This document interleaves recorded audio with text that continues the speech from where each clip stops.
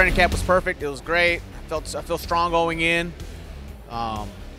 Didn't really change a whole lot of things other than nutrition, things of that nature. Like any other fight, is my mentality, the way I think, the way I do things and adapt. I was an armed security guard, but I've been a bouncer my whole life, and I've been fighting my whole life. And this is nothing more than a legit fight. This is a real fight. It's an athletic fight, don't get me wrong. It's athletic, and it is a competition. However, at its bare bones, it's a real fight. My name is Leo Pla, and tomorrow night you'll see a knockout in the first round.